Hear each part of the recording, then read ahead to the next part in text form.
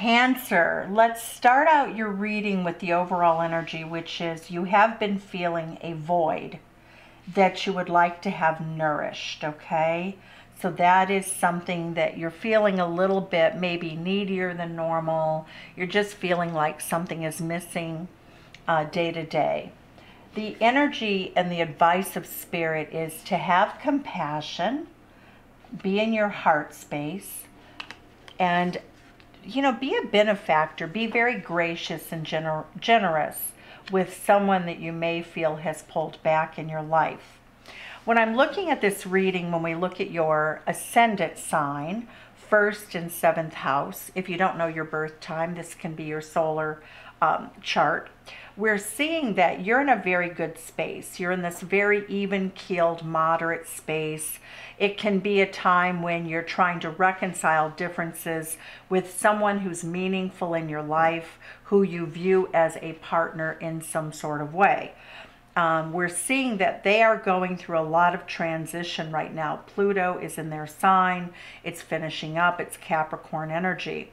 What's interesting, though, is that although you feel that they are bored with you, they really want to change something, and they know that you may not be on board with it. You seem to be happy with where you're at. Your person seems to be discontent.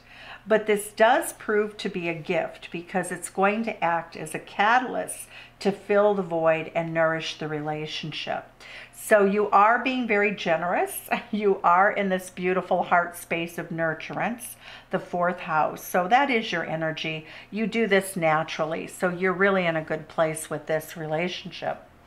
What we're seeing here in your house of money, earned income, and everything you value, you're doing well. We have the Queen of Pentacles.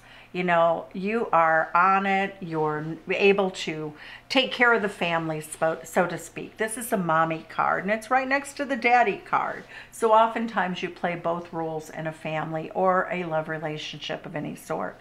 We also see that right now you are stable. Virgo energy. We have Capricorn energy here. But it shows that in the area of, your life, we see that you have a lot of stability, abundance. If you want to buy a bigger home, you could do that right now. It looks like you're also really weighing, any debt with any benefit. So it does look as though some of you may be taking action.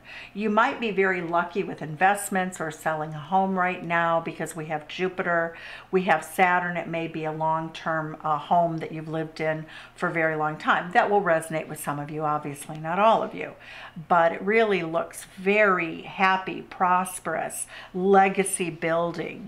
This is a type of thing where you could sell a big home that you raised your children in and have a really tidy sum for retirement, that sort of thing. So it's beautiful energy. It really speaks to luxury and stability and a very happy financial life. If you're looking to get a loan, you'd get one.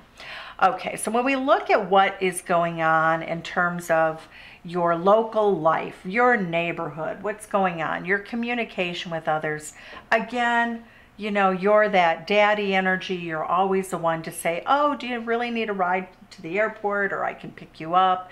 It's also, if you want to sign a contract, you could sign a very lucrative contract. It also speaks to the fact that if you're writing or creating something, that you really are working on it very hard, a creative project. But we're seeing, again, great abundance, great success here in this area of your life. When we're looking at your 9th house of publishing, however, we see Mercury and Neptune.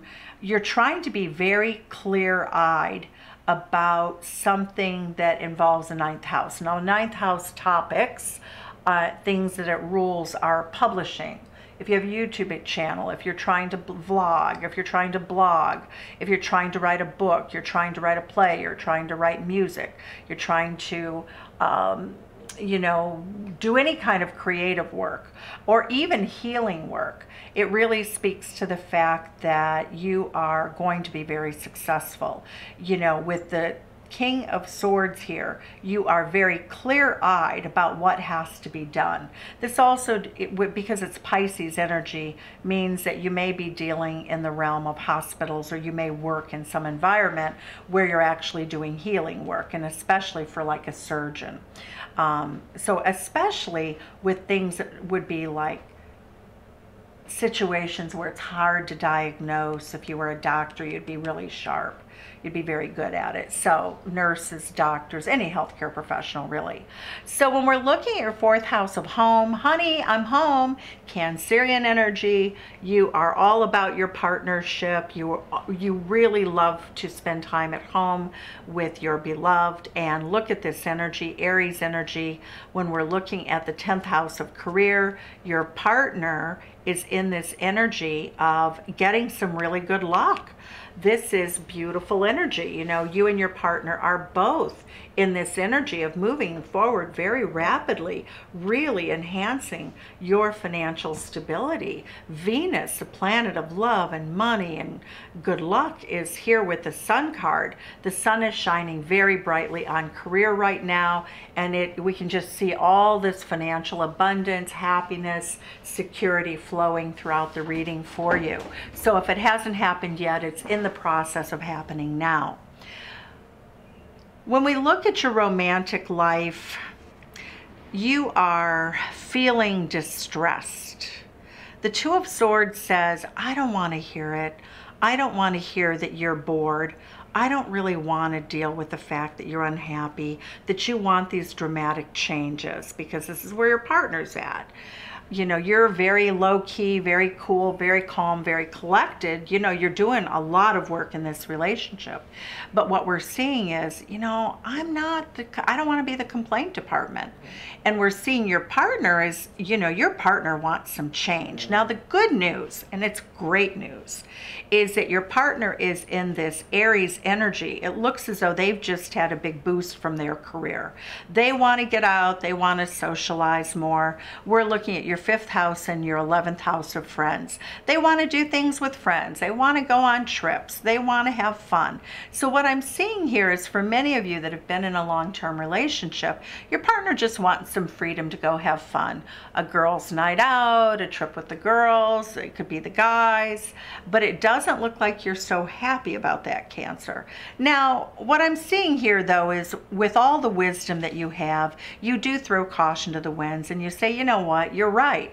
Day-to-day life should be more fun. So I get this big gift that, you know, your partner is really bringing something, a big change to the table that is going to give both of you more freedom to just enjoy things. You have a wonderful, abundant life together.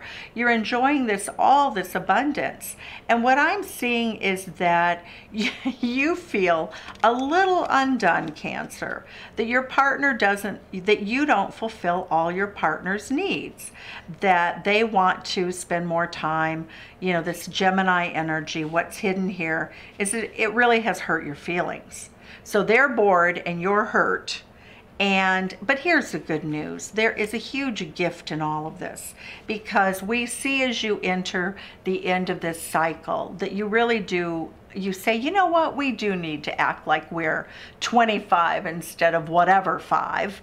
And we do need to throw caution to the winds. And though I feel really hurt, I do want more laughter, you know, and you do see your person as this beautiful, beautiful Queen of Wands. So it shows, Cancer, that, you know, they bring a lot of liveliness to your life. Go with the flow is the advice for the month. Thanks, Cancer. Bye-bye.